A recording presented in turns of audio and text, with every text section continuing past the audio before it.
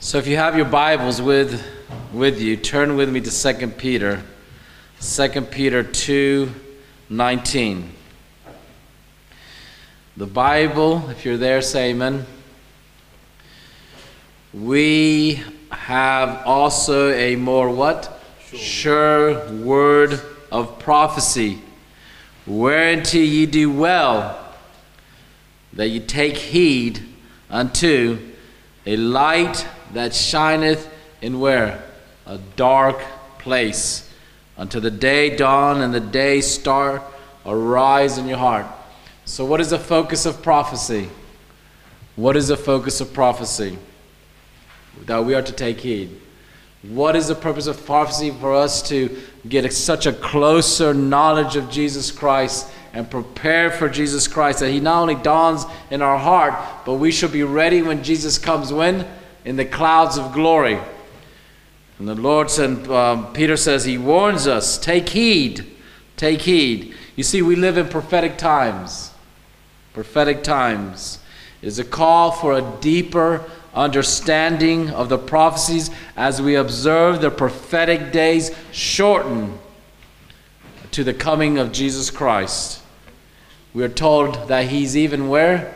At the doors. When someone is at the doors, what do? You open the door. You know, we're told that the Laodicean in Revelation 3, God is knocking at every door of people's homes and their hearts, asking them, but he's not going to force himself into anyone's home. He expects us to what? Open that door and let him in. The Bible says he wants to sup with us. He wants to sit with us. You know, when in your families do we have the greatest conversations? Is at the dinner table, amen? Well, God says he wants to sit at that table and share. He says, you're no more servants, but you're friends. I want to share with you the things of the kingdom of God. But we must let him into our heart. But let us look at the background of this scripture and why I'm sharing this scripture. And I'm sharing this because we're said in chapter 2, read with me, there were false prophets among the people, even as there shall be false teachers among you, who probably shall bring damnation, heresies, even denying the Lord that brought them in, and bring upon themselves swift destruction. The Bible says that many shall follow their pernicious ways, by reason of whom the way of truth shall evil be spoken of. We are living in a time when men, women, teachers are in the church.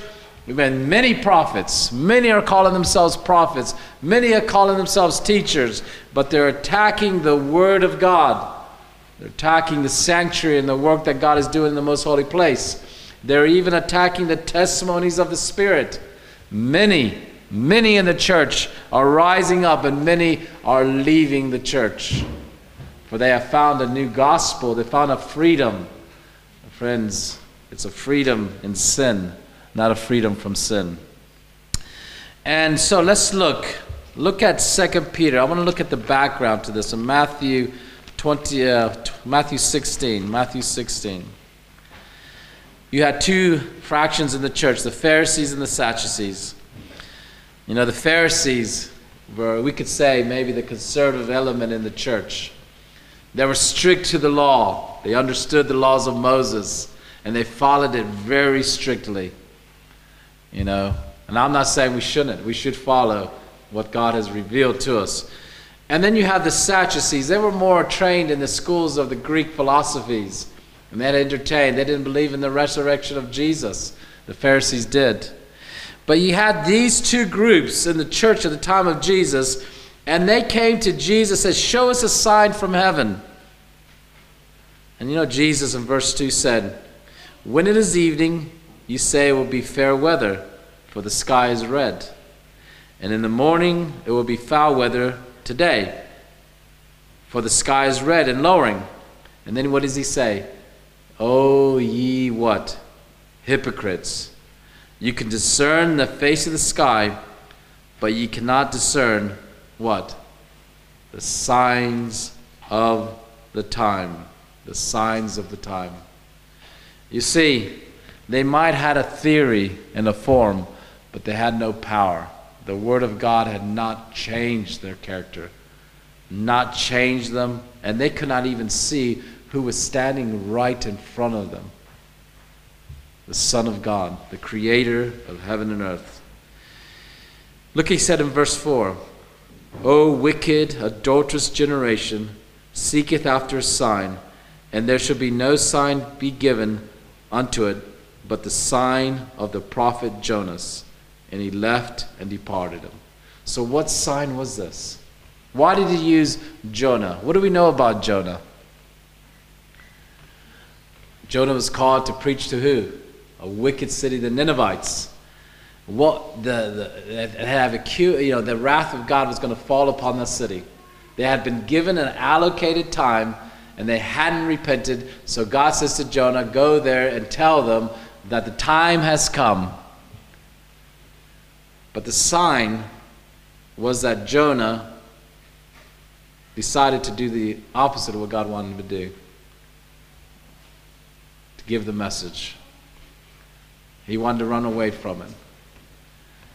And what happened to Jonah? We know the story. Jonah was thrown overboard, over the boat, and he was swallowed by what? A great whale. How many days was Jonah in the belly of the whale? 3 days. 3 days. You see, Jesus was telling them that he was standing before them, and that their day, Jesus was offering them salvation, and he himself would die 3 days on the Friday, and we rise on the Sunday. He was already explaining to them. You can see the signs. You're asking for signs, but you don't even know who's standing here before you. And that I have come to die. And as Jonah gave a sign, that sign, destroy this temple in what? 3 days? And what did the disciples do? Or the Sadducees and Pharisees? They used this against Jesus at his trial. And they said, well, he said he's going to destroy the temple in 3 days. But Jesus was speaking about what? Himself. He was going to die. And they couldn't see this. They could not see it.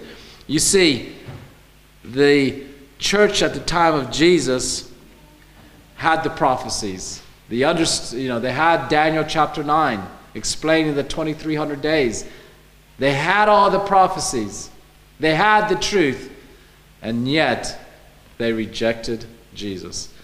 Today, we can parallel this today. The Christendom, even in the church, we have been given the prophecies. This church was raised in 1844, October 22, because of a prophecy, the 2300 days, Daniel 8:14. Then shall the sanctuary be cleansed. That gave the last stage of Earth's history. We're living in the last generation. So God raises a church, the Adventist church, to give the last message to this generation. It is the present truth. God raises a prophet also in the midst of this church to lead this church to prepare for Jesus' coming. But the attack, we're seeing an attack upon her writings. Attack upon her writings. But the more you attack upon her writings, the more you attack the scriptures, and you're committing the unpardonable sin. You see, Jesus came to this as the kingdom of God is at what? Hand, didn't he? The kingdom of God is at hand. What was he saying to them? Well, he was pointing them to the prophets Daniel. Daniel chapter 9 and verse 26. An understanding of Daniel 9:26, the 69 weeks or 490 years of the 2300 day prophecy, which began when? In 457, was to the first 69 weeks was going to end when? In AD 27, when Jesus the Messiah would be anointed for his work, and 3.5 years Jesus would minister on this earth. You know, Satan hated this prophecy, but he also hated Christ. He would not allow Christ 3.5 years the prophecy said that Satan would do all he could to destroy Jesus. In 27 AD, when he was anointed, all the way to AD 31, when Jesus was crucified on the cross. Remember, in the midst of that week, Daniel said, he shall be what? Cut off. So 3.5 years Jesus ministered, And then the last 3 days, I should say days, years, 3 years, Jesus would, in AD 31, die on the cross. And then in AD 34, what happened? The message would go to the Gentiles. God would reject the people, the Jews as his chosen people, and now he would go to the Christians or the Gentiles to bring this message to the world. But many are even denying these prophecies today.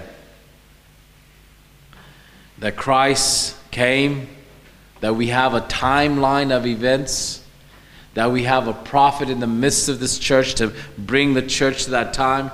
Many are denying, even as the Pharisees and Sadducees did that day when Jesus stood there. And then Jesus, if you read continue reading the chapter, Jesus emphasizes this bread. You know, it was a miracle because at the same time Jesus telling the Pharisees this, what happens in that chapter? Jesus is teaching and he says to the disciples, go buy bread to feed this multitude. But then Jesus uses that illustration and says this, beware, in verse 12, beware of the bread of the doctors and Pharisees of the Sadducees. He says, beware. We need to question. We need to look for ourselves into the scriptures. When someone is teaching before you, or whatever you may hear in magazines or sermons, test it to the Word of God. Does it line up with what we've been taught, the landmarks of the truth? If not, they're not worthy to be seen. Now look at Matthew verses, let's look at verses 27. You see, prophecy is closely aligned with the second coming of Jesus. Verse 27, it says, for the Son of Man shall come in the glory of the Father with his angels, and then shall reward every man according to his works. Now look at verse 28. Verily I say unto you, there be some standing here which shall not taste death till they see the Son of Man coming in his kingdom. Wow, whoa. What is Jesus saying here? Does the Word of God contradict itself? It never does. But he's saying here to the disciples, there are some standing here that shall not taste death till Jesus comes. How then do we understand the scripture? Someone raised this in the church a couple months ago. Well, look, Jesus is speaking to the disciples, and he says, some standing here will not taste death till Jesus comes in the clouds of glory. Let me ask you, are all the disciples dead? Are all those people during that time when Jesus said that, are they dead? So how do we answer this to those that ask? And this is why we need to know our scriptures. We need to know our scriptures, because you're going to get people come and says, well, it says here, so this is the Word of God contradicts itself. So we can't really, it's not a reliable source to study the Word of God. If Jesus says this, they're all dead. I ask, how do you answer this? How do you answer this? And this is the means that why you study the Bible, why it's so important. Here a little, there a little. We must allow the scripture to explain itself. And if you want to know the context of this, then all we need to do, go back to where I read the first verse, 2 Peter. Go back to 2 Peter, and let's read verses 16, 17. And this is wonderful. This is the answer. Look at verses 16, 17. The Bible says, for ye have not followed cunningly devised fables, when we made known unto you the power and coming of the Lord. You know, the apostles preached the coming of the Lord. This is not fables. And look at what he said. Coming of the Lord Jesus Christ, but we were eyewitnesses of his majesties. Who were eyewitnesses of his majesties? The disciples were. Which disciples? There were 3. Look at this, verse 17. For he received from God the Father honor, glory, when there came such a voice to him from the excellent glory, this is my beloved Son, in whom I am well pleased. And this voice which came from heaven we heard when we were with him in the holy mount. Here's the answer. This is amazing, isn't it? Because it tells us that there was 3, Peter, James, and John, that were called from the disciples to come and pray with Jesus. And you can read this in Matthew 17, 1 through 11, 9, Mark 9, and Luke 28 to 36. They were called up with Jesus to pray. And as they were sleeping, something wonderful happened. Jesus was transfigured into the glory that he's going to come when he comes the second time. He was transfigured in the glory of his Father in white, and there stood next to Jesus, who? Moses and Elijah. Amen? And these three disciples witnessed the glory so much that Peter said, Lord, should we make a tabernacle for Moses? Should we make a tabernacle for you? Should we make a tabernacle for... Jesus said, no. So that scripture that we read earlier, that none shall see death until they see the Son of Man coming, was saying that these three were privileged to see Christ in that glorious state of transfiguration when he shall come in the clouds of glory. Amen? Amen. That is the power of prophecy. And then he says, we have a sure word of prophecy. Amen? So what God has said before, it is going to come to pass. We have not followed devised fables, brothers and sisters. God has raised the church, the Adventist church. God has raised a prophet, and she's given the testimonies. It is no time now to neglect the study of the Word of God and the prophecies, nor the writings of E.G. White. We need to dig deep and read and study more. Jesus is coming. In fact, she says this. She says in the testimonies, it will be Satan's, one of Satan's last deceptions. She says this in selected messages. Satan is constantly pressing on the spurious to lead away from the truth. The very last deception of Satan will be to make none effect the testimonies of the Spirit of God. And then she goes on to use that scripture in Proverbs 29:18. Where there is no vision, the people perish. Satan will work ingeniously in different ways and through different agencies to unsettle the confidence of God's remnant people in the true testimony. In the true testimony. There will be a hatred kindled against the testimonies. We're talking about the spirit of prophecy, her books, her counsels. You know, Desire of Ages. Who's read the Desire of Ages? Oh, it's one of my favorite books. Who's read The Great Controversy? From page to page. Brethren, I hope that you've read The Great Controversy.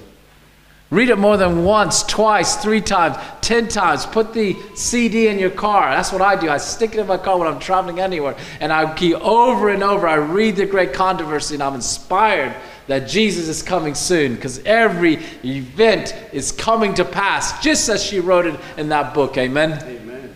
Just as she wrote it in that book. And yet we have men and women in the church who are now denying that the Spirit of God is in those books and calling her all kinds of names. You know what happens when you do that? You slowly leave the Sabbath. You slowly go back to your old ways. You go back to maybe your drinking, your friends, you know, I don't know. Your dress standard changes. Your diet changes. You have no love for the truth anymore. It just slowly, that's how Satan works. She goes on to say this. There will be though hatred kindled against the testimonies, which is satanic. She goes, the working of Satan will be to unsettle the faith of the churches in them. For this reason, Satan cannot have so clear a track to bring in his deceptions and bind up souls in his delusions if the warning and reproofs and counsels of the Spirit of God are heeded. So as long as you're studying and taking heed to these books, friends, Satan cannot, in the last days, you will not be delusioned or lose your way. I treasure these books. I have these books in my library. Does everyone have the library in their book? Yes. You read them. Read them. I've even, friend called me, I might have said this before, I always say this. Chris, you want to believe what's in the tip? And this is at Fletcher Academy. I said, what's at the tip? He says, books. I said, can you, Jerry, his name is Jerry Savay, my friend. Jay, what's in the tip? Can you go in and look at what kind of books? Chris, they're all Spirit of Prophecy books. Ellen G. White books. Jerry, I'm on my way. I ran to that tip to see why would you throw these type of books in the tip. And my poor grandma, she had all the books also in her house in glass cabinets. And when I lived with her, I said, Grandma, oh, can I have these books? Or can I have some of these books so you have doubles on? She goes, you can have them as many as you want, just go through them. I said, why? I said, Grandma, you need them. She goes, oh, no, I won't read those books. I said, Grandma, why? Why won't you read those books? Because, Chris, every time I read, I feel so guilty. I'm so guilty, so I'm staying away from those books. I said, Grandma, if you're feeling guilty, that's a good thing. Because that's the Spirit of God speaking. You know, when you read the writings, her writings, Desire of Ages, Patriots and Prophets, you cannot but help to know that God raised this prophet to prepare us for Jesus when Jesus comes in the clouds of glory. Even those outside of our faith have read her books and claimed her to be a prophet. I'm thinking about this well-known, you might know the story, this well-known rabbi in Jerusalem. Well-known rabbi, you can read it on Google, how he found the Seventh-day Adventist truth. I think he had some persuasion with Amazing Facts, or someone in there gave him the book Patriots and Prophets. Anyway, he read this book, Patriots and Prophets, called the man who gave him the book and says, I want to meet this Ellen G. White. Where is he? I want to meet him. And then he says, why do you want to meet him? Well, he was a prophet. He was a prophet. I want to meet this prophet. Because no one can write like this, like he's written, because it's written in the way that only a Jew can write. In the poetry and the way it is. I want to know who this man was, said this old Jewish rabbi nearing his old age. And you know, the guy said, well, first of all, it wasn't a man. It was a little old lady with a third-grade education. He was shocked. No one can write this. She's a prophet. Only prophets can write like this. You know, this Jewish rabbi got baptized. He didn't want to tell everybody. He would have shaken all Israel up if he had known that this man had accepted Christ in his life. But he had. He accepted Jesus, and in a secret basement somewhere, I can't remember whether it was America, he was baptized into the Seventh-day Adventist message. And he died in the faith. Amen? That's how special those books are. How so special. Are we taking time, brothers and sisters, reading them? It is time to get those books out. Steps to Christ, beautiful book. Story of Redemption, all the books. Have we really read them and gone through them and applied our lives to them? If you do, you're going to be ready when Jesus comes in the clouds of glory. Amen? Now, there will be hatred kindled. Hatred kindled. Books of a new order are rising in our midst now. New books are been written. 1888 message has been changed. New books are coming in, denying that God has raised this church, denying this sanctuary in heaven and the work that's taken place in the investigative judgment. We're living in some fearful times, brothers and sisters. But Jesus said this. Now, in the Bible, God has divine templates. I can't even say the word. Templates? Yeah, templates in the scriptures. What are those divine templates that we might know the prophetic picture of what's going to happen in these last days? Can you guys give me some of them? What are these divine templates, prophetic templates in the Bible? I know you should know them. Give me one. Huh? Yes, the sanctuary is a divine template because you get all our doctrines in the sanctuary. Okay? Thy way, O Lord, is where? In the sanctuary. But what about Daniel chapter 2? Daniel chapter 2 goes through all the history of the nations to the toes and to the raw kingdom. Isn't that a divine template? Daniel chapter 2? That Nebuchadnezzar, a heathen king, received in the vision, in the dream? That's a divine template. Where's another one? Where's another one? Chapter 11 Revelation shows the rise of the Adventist church and prophecy. She'll prophesy again. Revelation 13. What is Revelation 13? It identifies who? The beast, the papacy. But it gives a historical account. It shows not only the rise, the healing of the wound, and where it came from all the other nations, an amalgamation of all the philosophies and all the, everything in that leopard-like beast. But it also says that he was what? Wounded. But he was also to be what? Healed, the Bible says. And all the world what? Wandered after the what? The beast. Are we seeing that today? Is this not a sign of Jesus coming? Look what's happening in America, because as soon as you have the healing of the wound, what nation rises in 1776? America, the lamb-like beast. It rises as a place of freedom for the persecuted that came from England, from all over. They came and a nation was risen, a place where they can worship and have religious freedom. The Puritans had come, the Roger Williams. Read those stories. How America, God had found them a safe haven for the persecuted here in England that came. But look where America is today. They just voted in President Trump. Oh, the Christians say, the Adventists say, let us put Trump into it. The Christian, he has the Christian vote, the Protestant vote, but he also has the Catholic vote. The Pope went and said, all Catholics should vote for this man. I wonder why. I wonder why. Church and state is about to be the forming of the image of the beast. When that happens, what happens? Persecution. Who do you think is going to be persecuted? Religious freedom will be taken away. Friends, we are living in the times of the end. Is this not a sign?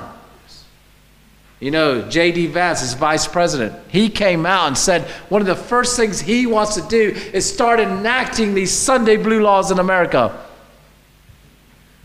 This is serious. This is serious. But remember, prophecy, when prophecy is fulfilling, what is God trying to do? Reach your heart. He wants to seal you for heaven, prepare you for heaven as we see the signs. So we see America fulfilling. So Revelation 13, no man shall what? Buy or sell, but he that has what? The mark of the beast. What is that mark of authority? Well, Sunday legislation. America, when unite the forming of the church and state, they will legislate Sunday and enforce it in this America. Now, when the enforcement comes in, that's national ruin. National ruin. So we have another template, divine template, where we should know this one. This is a beautiful one. We need to study this one. Matthew 24. Oh, how beautiful that chapter is. God speaks about the destruction of Jerusalem to the parallel to the destruction of the world. He says there's going to be rumors of wars. There's going to be nations. There's going to be strife. There's going to be famines in the land. There's going to be pandemics. There's going to be flooding. Do we not see this today? Are these not signs that Jesus is coming? Look what happened in Spain. 200 to 300 people perished. But look what happened in America when the hurricane came through. My sons were 2 weeks or 3 weeks prior to the hurricane. They were at, what's the place called in Asheville, where the whole town was wiped away. I can't remember where it was. Chimney Rock. Now, I've been to Chimney Rock, and I've climbed up to Chimney Rock where there's an American flag. But that whole town it's not there anymore. It's wiped off the map. And my sons, were there 2-3 weeks before it happened. We are seeing vast devastation all over the world. Jesus says these are the beginning of sorrows. Worldwide. And then he says this in verse 9 of Matthew 21. Then shall they deliver you up to be afflicted, and shall kill you, and you shall be hated of all nations. Persecution is coming against the church. And look at verse 10. Many shall be offended. They will betray one another. They shall hate one another. You know what brings the offense of the cross? Is that those will not budge from their allegiance to God and the Word of God and the truth. People will be offended and hatred. Same parallel as the destruction of Jerusalem. False prophets will arise. But there's always a promise for God's people in these times that prophecy is fulfilling. He says in verse 13 of Matthew 20, those that shall endure to the end, the same shall be saved. There's going to be a remnant in these last generation, and you can be part of that remnant. A remnant that are going to go through the time of trouble. Again, another divine template. Like you said, the sanctuary. Christ is now finishing the closing work of the investigative judgment. When that investigative judgment, what is the investigative judgment about? What is the investigative judgment? It's about character, isn't it? God is preparing our character that we can stand before His Father, reconciled. That life of Christ is now infused in us. We've been renewed and restored in the likeness of Christ. It is His garments of righteousness. And we know that this is an investigative. There's got to be an investigative judgment before there's the coming of Jesus. But we know that the investigative judgment started when? In 1844, October 22. And because we're seeing all the signs, we know that Jesus is very near. Then we know that the closing of what Jesus is doing in the most holy place is coming to a close. And then shall Michael stand up, and then there shall be a time of trouble such as never was ever before. God is preparing for this last generation. The parallel is so clear. There's so many divine templates. Where's another one? Can someone give me another divine template in the Revelations? Well, we could look at Revelation 17. Again, that's just reinforcing what's already in Daniel chapter 2, what's already in Revelation 13. What about Revelation 14? Oh, that's a beautiful chapter. We should know that chapter by heart. It is a three angels message. Friends, if you want to know the real gospel, then you need to study Revelation 14. A gospel that is outside that perimeter of the three angels' message is a false gospel. It is a false gospel. People may come to you and talk about the love of Jesus and the cross. Yes, it's wonderful, the cross. And we need to contemplate the death of Jesus. But when you take it outside the sanctuary, then it becomes more of an emotional experience rather than a deep-hearted repentance and a change of life. And this is why then what's introduced, Satan introduces, is music. You know, this praise, some praise music I do love. Some words are really touching. But when they start singing and praising, it becomes so emotional, but it doesn't change the heart. It doesn't change the heart. And this is why I love the old hymns. You know, the song you sang today, that appealed to my heart. It showed the mercy of God and His love. But when you have drums and guitars and a frenzy of music and people standing up and praising, you know, in America, there's a clown. He has a red hair and big eyes and a big mouth and tattoos all over, and he's got these golden glasses or blue glasses, and he goes around preaching, Jesus loves you, Jesus is good for you, you know, we love Jesus, and he dances and clowns and he talks about it. That's not the gospel. Again, it's separated from the sanctuary. Be careful with anyone that shares a gospel that's separated from the sanctuary. Thy way, O Lord, is in the sanctuary.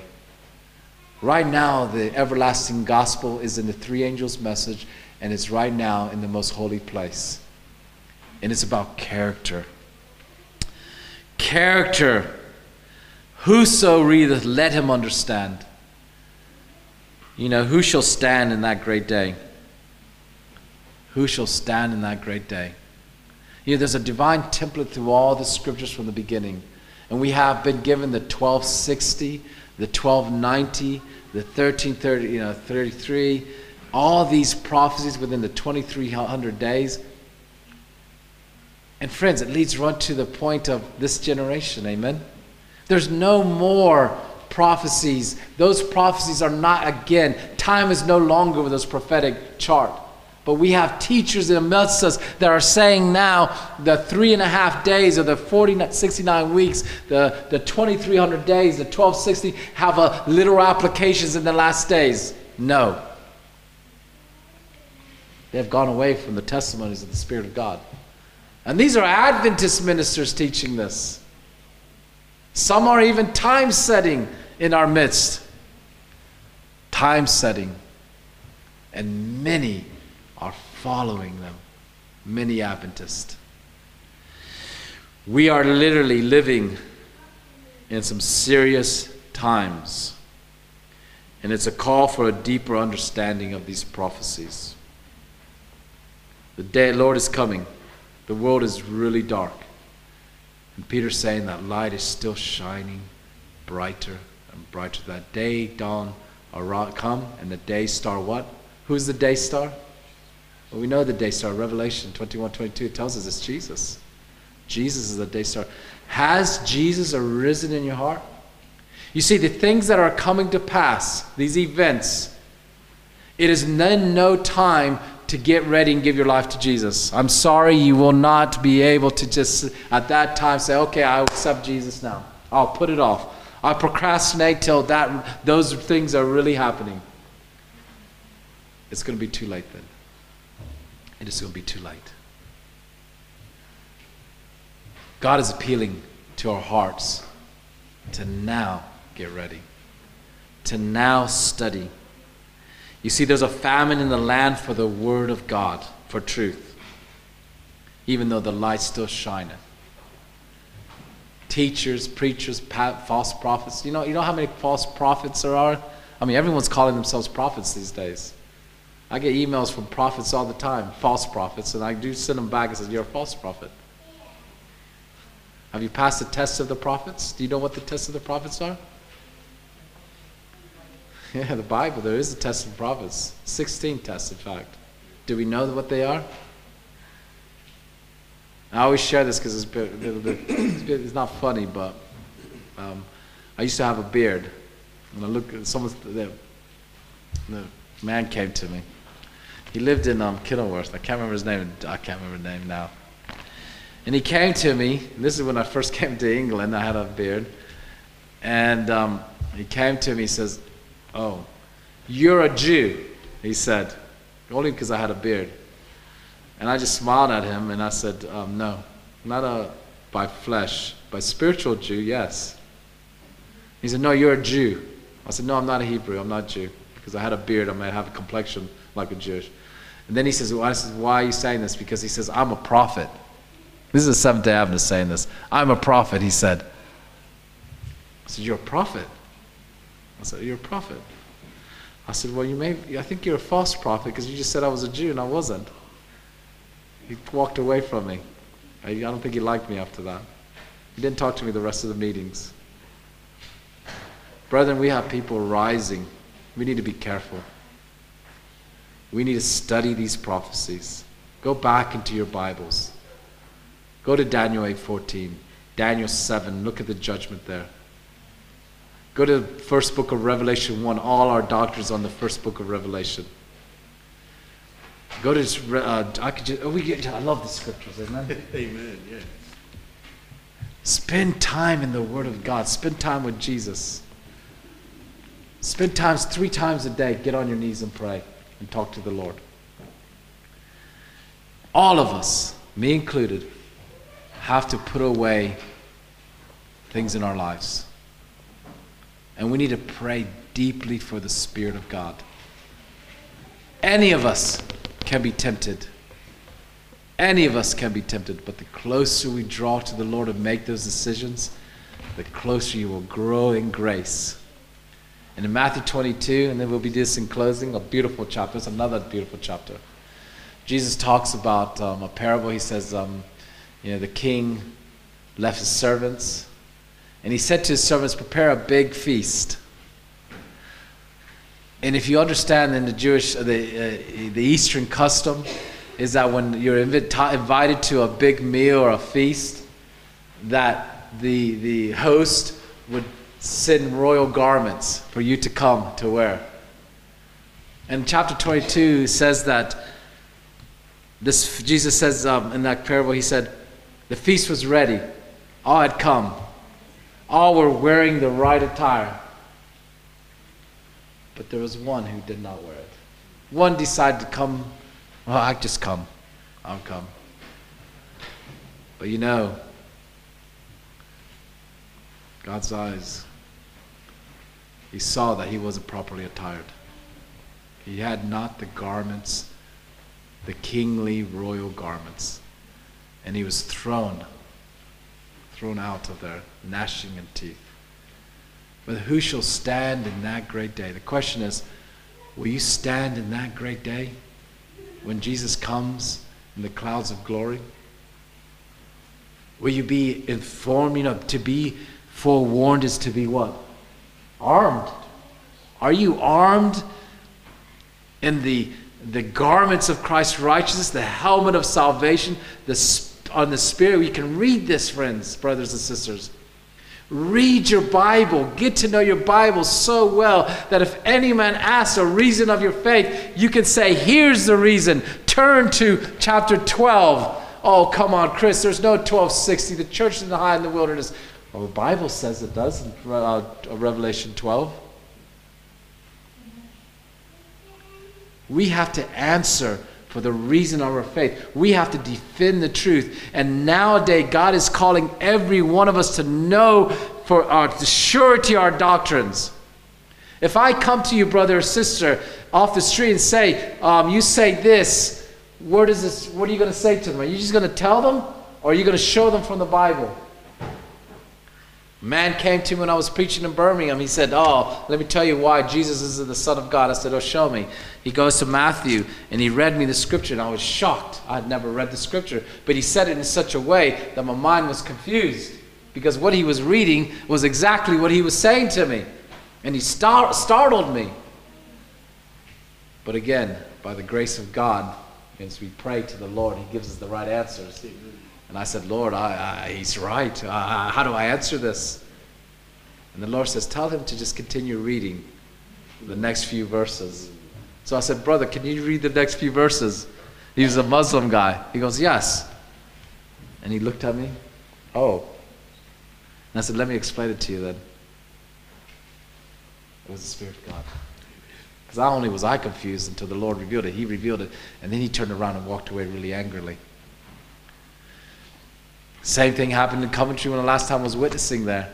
A young man, he was one of those Krishnas, all dressed in yellow. He goes, you cannot, you cannot prove that Jesus was the Son of God directly with the Father. He says, the Bible does not, he says, I've read the Bible from Genesis to Revelation, and I've asked all these Christians, show me where proof that Jesus is the Son of God. So I said to this man, I said, so if I show you proof, then you'll believe. He goes, there's no scripture that you can tell me. So I said to him, okay, get the Bible, and I'm going to show you some witness that's better than my witness or what I'm going to tell you. If I were to tell you that the Father called his own Son God, would you believe? He goes, there's no scripture like that. Well, is there a scripture like that, brothers and sisters? Is there a scripture like this? So I said to him, read Hebrews chapter 2 and read this verse. And I want you to read it out loud, because there's a few others there that were just all on his, thinking that he was right. And he read it. And he read it again. Oh, he says, that's just, you're teaching. You're teaching it. I said, I'm not teaching it. I said, you just read it from the Word of God. It's not my teaching. I said, you just read it. And he walked away angry. He walked away angry. Brethren, we have a sure word of truth, a sure word of prophecy. Put this in your heart. Put this in your mind. That means stop watching your TV series. Stop watching your TV programs. Stop reading all the books that we're reading. I even have to cut down on scrolling, because now I realize the more I just go on to, social media, just evil's coming through. Set a watch over our eyes and ears. And I pray for every day, Lord, help me. Because it's so easy some days just to go on there and then you, oh no, Satan's infiltrated my mind. Spend more time in the Word of God, friends, because in these last days, this is all you will have, but it has to be hidden in your heart, because even this will be taken away. This will be taken away. Memorize it, imprint it in your mind, carry it with you wherever you go. You know, in my therapy, I teach a lot of my clients who are socially anxious or depressed and low and down. I say to them, and some of them are Christians that come to me. A lot of Christians or Jews, even Muslims.